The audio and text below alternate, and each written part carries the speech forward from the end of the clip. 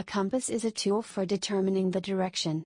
This device shows the direction of the North Pole using the Earth's magnetic field, which is actually the Earth's magnetic north, which is some distance from the true north.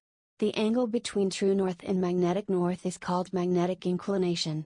Today, more advanced compasses such as gyroscopes are used to determine true north. Some believe that the Chinese first made the compass in 1050 BC.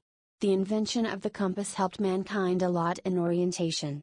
The invention of electromagnetics in 1825 led to the development of the modern compass.